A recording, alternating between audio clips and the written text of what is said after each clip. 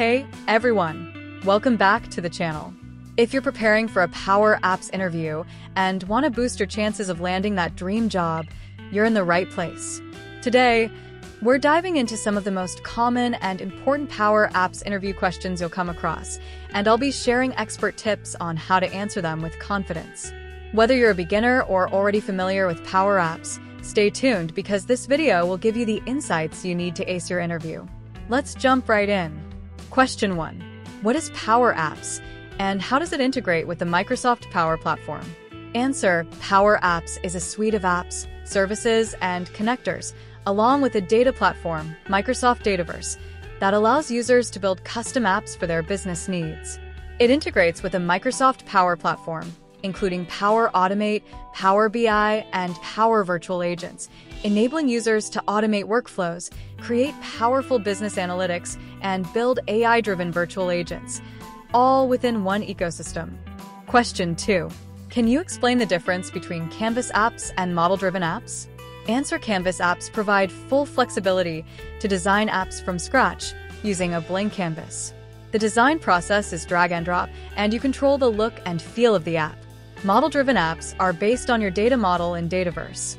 The layout is determined by the data structure and relationships, and they automatically generate responsive, UI-driven applications based on that data. Question 3.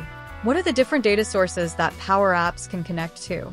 Answer: PowerApps can connect to various data sources including Microsoft Dataverse, SharePoint, SQL Server, OneDrive, Excel, Dynamics 365, third-party APIs through custom connectors. Additionally, PowerApps can connect to over 400 data connectors, allowing for seamless integration with cloud and on-premises data. Question 4. What are common data services, CDS, in PowerApps, and how do they differ from Dataverse? Answer: Common Data Service, CDS, was the former name for Microsoft Dataverse. It is a cloud-based data platform that stores and manages data used by business applications. Dataverse allows users to securely store and manage data used by PowerApps and other Power Platform tools. CDS was rebranded as Dataverse, but the functionality remains largely the same. Question 5. Explain the concept of delegation in PowerApps. Why is it important? Answer: Delegation in PowerApps refers to the process where data operations like filtering, sorting, and querying are passed down to the data source rather than being processed locally on the client device. It's important because without delegation, only the first 500 default limit records are retrieved and processed by PowerApps, leading to incomplete or incorrect data handling for large datasets. Using delegable functions ensures efficient performance and correct results from large data sources. Question 6. What are the security roles in PowerApps, and how do you manage them?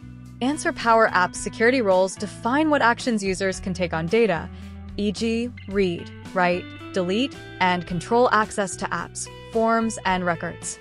Security roles are managed in Microsoft Dataverse and can be customized for each user or group. You can assign predefined security roles, e.g., System Administrator, Environment Maker, or create custom roles tailored to the specific needs of your app. Question 7.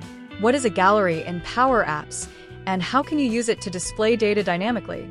Answer: A gallery in PowerApps is a control used to display a list of records from a data source dynamically. You can customize each item's layout within the gallery to show text, images, or other elements. For example, you can use a gallery to display items from a SharePoint list or a SQL database and filter or sort the displayed items based on user input. 8. How do you use PowerApps to implement conditional formatting in your app? Answer: You can implement conditional formatting in PowerApps by using the if and switch functions in combination with control properties such as fill, color, or visible. For example, to change the color of a label based on a condition. If this item status equals complete, color green, color red. This will set the label color to green when the status is complete and red otherwise. Question 9. What is the patch function in PowerApps, and when would you use it? Answer: The patch function in PowerApps allows you to create, update, or modify records in a data source without using forms. It gives flexibility to update specific fields of a record or create new ones programmatically. This is particularly useful for targeted updates where you don't need to submit an entire form, such as changing a single field in a record. You can also use it to add new records by providing default values along with user inputs. The patch function is ideal for handling dynamic data changes and offers precise control over data manipulation. It's a key feature for efficiently managing data in PowerApps. 10. Explain how you can optimize the performance of PowerApps when working with large datasets. To optimize PowerApps performance, use delegable data operations, filter, sort, to work on the server side. Limit the number of columns retrieved by using specific column names instead of star. Use collections to temporarily store and manipulate data locally. Minimize the number of controls and avoid unnecessary complex formulas in your app. Use concurrent function to run parallel operations. 11. What are Power Automate flows and how can you integrate them with PowerApps? Power Automate flows are workflows that automate repetitive tasks and processes. You can integrate Power Automate with PowerApps by triggering flows from buttons or events within an app. For example, a Power Automate flow can be used to send an email when a form is submitted in PowerApps or to move data between systems. 12. How do you handle version control and app deployment in PowerApps? PowerApps provides built-in version control, allowing you to track changes, revert to previous versions, and manage releases. Each time you save an app, a new version is created. You can share apps with users or move them across environments using solutions, which bundle apps, flows, and data components for deployment. 13. What are custom connectors in PowerApps, and when would you use them? Custom connectors allow you to connect PowerApps to any REST API, including third-party services, by defining a custom API connection. You would use a custom connector when the service or data source you want to connect to isn't available through the standard connectors provided by PowerApps. These questions touch upon key areas that demonstrate both foundational knowledge and practical experience with PowerApps. 14. How do you handle errors in PowerApps? Error handling in PowerApps can be done using the if_error function, which catches errors during execution. For example, if an operation fails, like a failed data submission, the if_error function can display a user-friendly message or trigger an alternative workflow.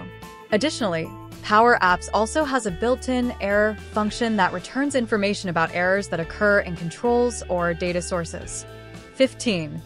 How do you secure data in PowerApps?